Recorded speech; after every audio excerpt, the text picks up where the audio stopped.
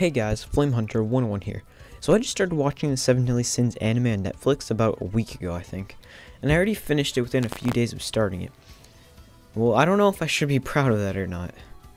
Anyway, so whenever I start to like an anime, I like to buy merchandise for that anime. So I went onto Amazon and searched 7 Deadly Sins. I kept scrolling until I came across a game called the 7 Deadly Sins Knights of Britannia. It looked pretty interesting, so I looked it up and tried to find some reviews.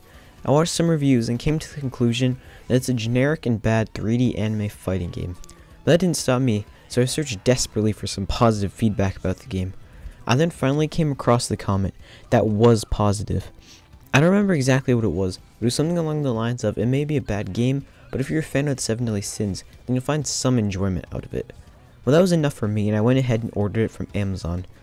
And then Amazon lost my package. Yeah, they lost my package, but not before saying it was delayed. Twice. So I refunded it and got the game for $6 cheaper from GameStop. Anyway, now that the whole backstory is taken care of, let's hop right into the game.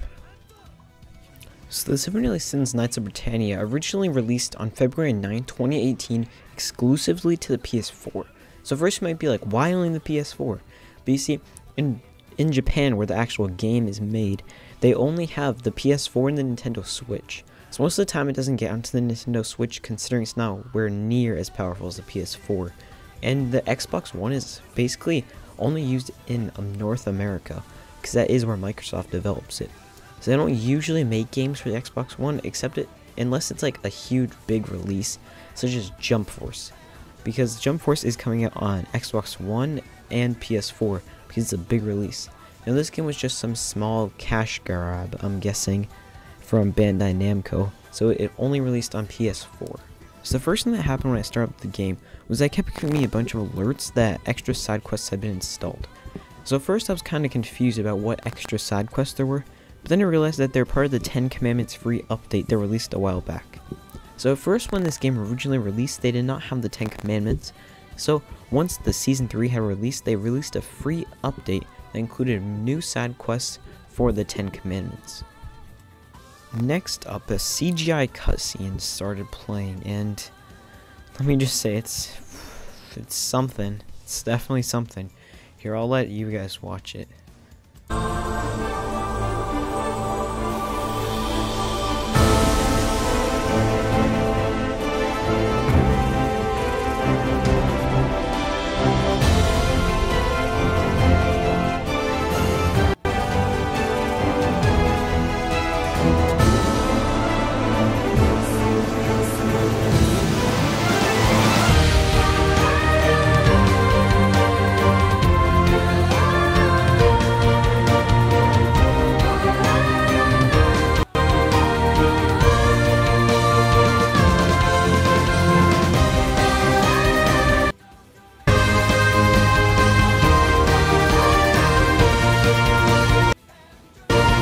これは未だ人と人ならざる者の世界が分かたれてはいなかった古の物語。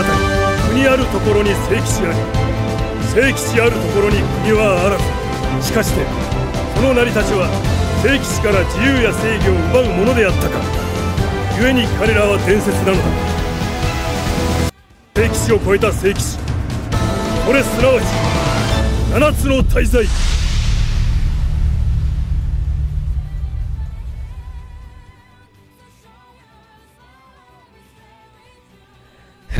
So I'm just gonna say it. That was awful. That cutscene was really bad, really low quality. The animation was super poor. I don't know what they were thinking with that.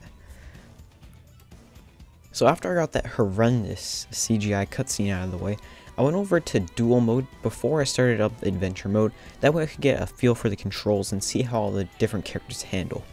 So right as I open up duel mode, you can see that there's multiple different sections of duels. So basically there's solo battle, where it's just a one-on-one fight. There's co-op battle, where it's a 2v2, so there's 2 people per team fighting each other. Then there's a local multiplayer, which is just a 1v1 against your friend. If you have another controller, you can have a 1v1 with your friend locally on the same console. Then you have online multiplayer, so it's just the same thing, except online. So I went over and chose solo battle, and it brought me over to the character select screen. but there are only 4 characters unlocked from the start. Luckily they have my favorite character Bon already unlocked, so I went ahead and chose him, and then chose Meliodas as my opponent. And I just chose some generic field map.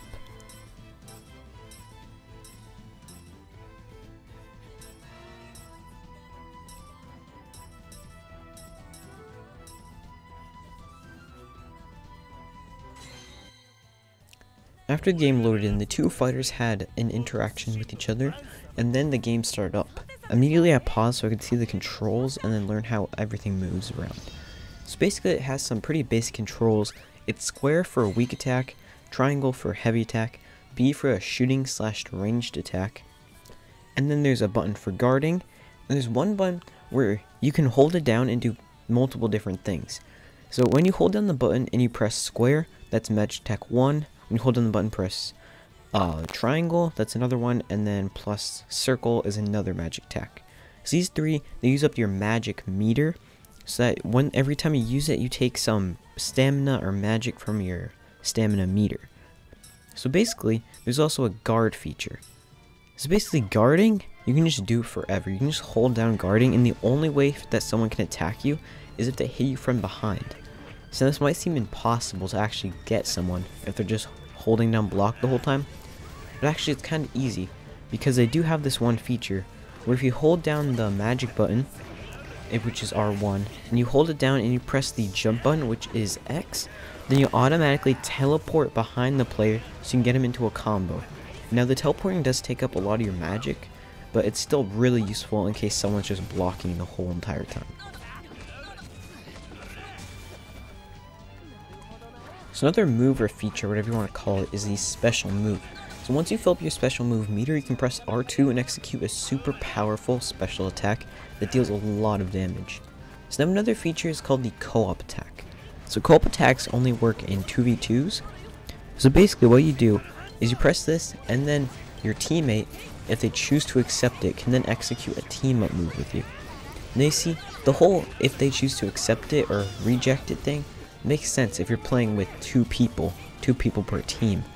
But if you're just one player with a CPU as your teammate, they can reject your team up move. So now what I don't get is, why would they do that? Like, you're calling them for a reason, and if it's a real player, then it makes sense because they're probably already dealing with something, so they don't have time to get a co-op attack. But this is the computer. Why should the computer care if you want to do a co-op attack or not? Like, this is just a dumb feature. It's like half the time they'll accept it, half the time they'll reject it. And one time I was in a fight, and Hawk was my teammate. He just kept rejecting it every single time. I just wanted to do a freaking co-op attack. No, he just keeps rejecting it. Why should the computer care if they want to do a co-op attack or not? It's just dumb. So after I finished up my battle with Meliodas, I headed into adventure mode. So I'm not going to go into great in detail on the whole adventure mode and everything, but I'll just give you guys the basics of what's in adventure mode. So basically in adventure mode, you control Hawk's mama, as you can carry around the boar hat all across the map. So it's an open map that you can walk around in, and the map consists of battles in different locations, and also some trials. So basically battles are just small little battles where you have to defeat all the enemies. Trials are like the same thing except harder, and aren't usually required by the story. And our locations are specific locations that have multiple quests specific to that one location. And now the locations are where most of the story takes place. So when you're at these missions, they can either be kill all the opponents, which is like there's multiple different lower level enemies, or it can be there's one normal character who you have to have like usually a one-on-one or a 2v1 fight against them.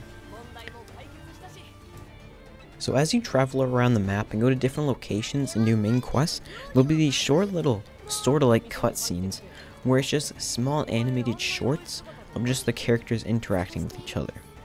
So they're not that impressive, but I guess they're better than just blank stills on the screen.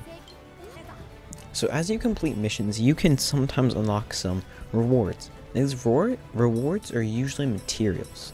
So once you have these materials, you can use them to create upgrades on a sort of skill tree like graph. So basically here you start off with just a few that you can unlock, and then once you unlock those you can branch off. But you see, you can only unlock these with specific materials. So you have to make sure you get these specific materials before you can branch off any farther.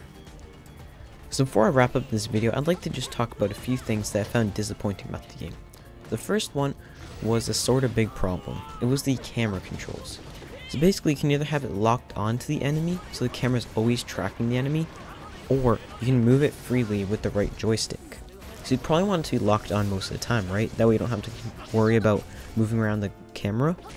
But if you get too close to a wall, then basically the camera will just go crazy and not know what to do. And it'll start just making it so you can't see anything.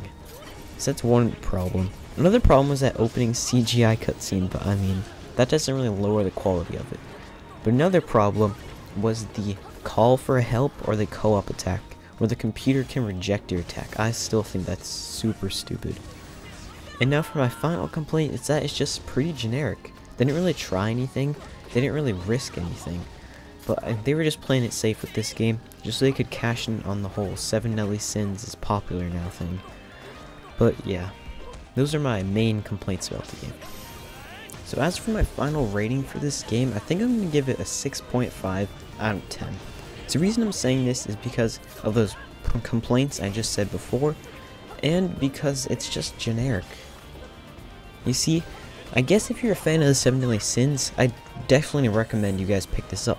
But if you're not that big of a 7 Deadly Sins fan, you're not really missing out on that much. So yeah, that's my final thoughts on the game. So I hope you guys enjoy. Make sure to comment, like, and subscribe. And I'll see you guys in the next video. Bye.